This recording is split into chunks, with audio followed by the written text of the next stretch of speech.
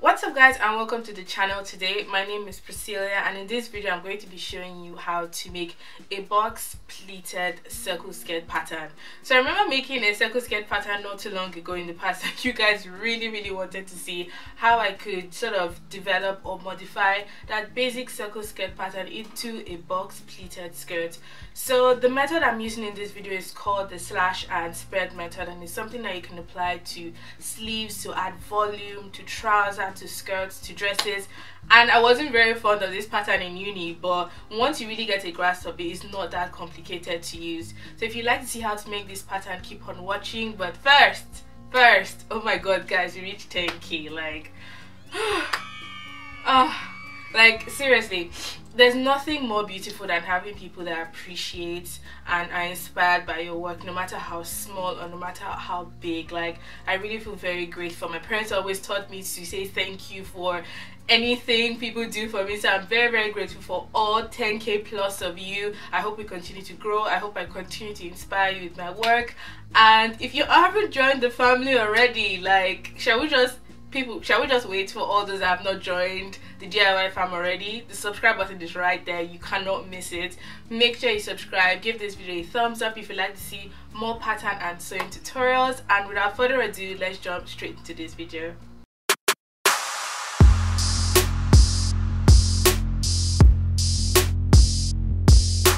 Alright, let's get started. So these are the tools that I will be using.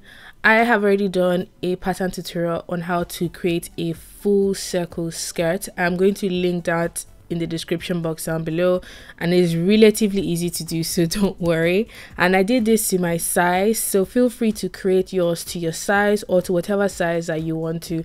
I also got myself some extra pattern paper because we'll be needing it. I also have my rulers, the straight and the curved one. I got some tape measure, some scissors, tape, sellotape, sharpener, pencil, pen, eraser, you know, all that good stuff that you would need to make a good pattern. So the first thing you want to do is to divide your circle. I have gone ahead and I've marked where I want my center front and my center back to be, because I want to keep that center back open for a zip later on, but the center front we're going to be slashing. So my waist sort of circumference is 30 inches or 76 centimeters, and I want to create a total of 7 pleats.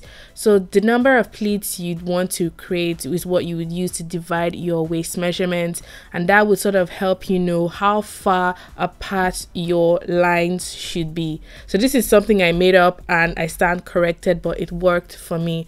So from the center front line to this line I'm about to mark is 11 centimeters, and I'm just going ahead to draw a line that is straight from the waist all the way to the hem. I'm going to repeat that all the way around until I get back to my center front line. So I ended up having a total of 7 lines and 8 panels.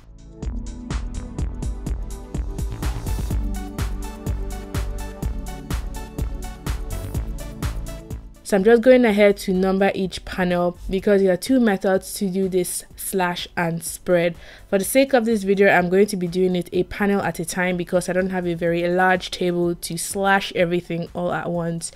So the first thing that I'm going to do here is I'm going to cut my first sort of opening point. I'm going to cut that center front because I would like a pleat there. If you don't want a pleat, you can avoid that point.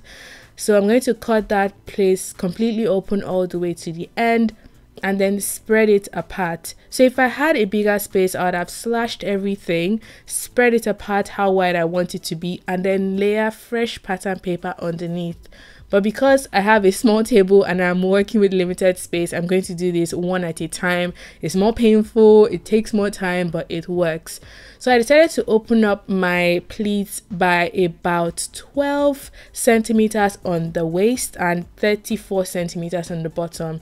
You want to make your bottom wider than the top so there's really volume and room created with your pleats. Before I secure these panels onto my fresh pattern paper, I'm just going to double check that the measurement I want is what I have right now, because what you want to happen is you must retain that same measurement across all the other pleats that you're going to create. So once you've taped down both sides of your panels, you have to create a new hem for this new panel that you've made, and you want to make it a curve so it flows nicely with the other panels of this skirt. So I'm just going in to smoothen the hem as well as create a curved waistline on the top of this new panel that we have created. So once you've done this, it's basically the same thing you are going to repeat for the other sides. So once you've drawn in the waist and you've drawn in the hem, you can just shave out whatever excess that you have. And this pattern is relatively short, so if you're going to make a longer skirt, you want to make your original skirt full circle skirt pattern longer and then do this slash and spread method. So I'm going to go ahead and slash my other panels open, my panel 2, 3, 4 up all the way to the 8th panel. So I'm just going ahead to finish off the last bit of this piece that I'm doing here, just cutting off the excess from the waist.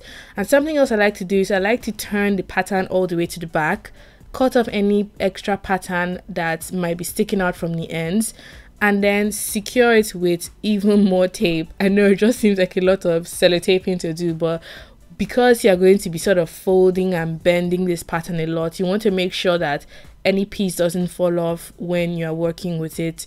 So I'm just finishing off the rest of that panel, and this is what all of the panels look like. So I had to move to the floor because the table was not just working anymore. The pattern was really growing in size. So this is what it looks like right now. It got really full and beautiful. I love to add volume to skirts, trousers, dresses, sleeves using this method. And once you really understand how the principle works, all you have to do is just have fun with it. So I'm going in here to create my pleats just to show you guys what this pattern would actually look like on the bust form before actually making it in material. I am going in and folding my pleats, and the way this works is you fold half of one side of this new panel you've created inwards and do the same for the other side. And I'm just securing these with a pin here so I can show you guys what everything looks like when I'm done pleating all of the different panels. So this is just an example process for you guys. If you're going to make one for yourself, you want to make a longer skirt, like I said before, you want to make your original pattern longer in length, or when you finish making sort of a miniature one, before you cut it out, you want to make sure that you make the general length of the skirt longer, else this is going to be relatively too short for you. So I'm just going in closer to show how the box pleating actually works. So in here, I'm just pinning in that second side. But how I do this is I take that panel, I fold it in half to mark the center of that new panel we created. And then I fold in one side of that panel 7, as you can see there, secure that with a pin, and folding the other side and secure it with a pin. But they don't overlap. You can make yours overlap if you want, but if you make it overlap, you're going to lose some of your waist measurement. So this is what the panel looks like right now, the entire full box pleated circle skirt piece all in one. And this is a close-up look of what the pleats actually look like. So if I want to cut this in material, I have to remove all these pins and spread it all out. But because I just want to show you guys what the pleats would look like, I have gone ahead and I've pleated them in and I've secured them with a pin. So the zip is going to sit on the center back, but if I don't want to zip, I can just tape that end closed again and fix an elastic around the waist of the skirt. So I really love the volume that the skirt has, but if you want to create a waistband, it is relatively straightforward to do, and I'm going to be showing you. To make a simple waistband, all you need to do is to create a rectangle that is the dimension of your waist by the width of whatever size you want. So I decided to go with 31 inches because I added an additional inch in case I want to fix a zip on the center back, and I made it 14 cm wide, meaning I'm going to cut that one piece and then fold it in half before attaching it to the waist. So I'm just going ahead to draw a full-on rectangle that measures 14 centimeters by 31 inches or 17 cm plus. So I'm just going ahead to double check that that actually is what I have right now before drawing in my seam allowance. So I'm drawing the seam allowance inside of the original lines I drew because I don't want to add any extra measurements to this waistband. So that is a simple straight waistband done, and this waistband would sit nicely on your waist because the curve of a circle skirt is going to sort of force this waistband to lay flat around your waist. But if you guys would like to see me sew this skirt, please give this video a thumbs up and comment below as well. I've already bought the material, but I don't know if I want to make the skirt or not. But hey, spring is here and we might as well increase our skirt collection. Thank you so much for watching, and I hope you enjoyed this pattern tutorial. If you would like more pattern tutorials like these, please give this video a thumbs up, comment all your suggestions, questions and ideas down below, and until my next video, have a beautiful morning, afternoon and evening wherever you are. Bye.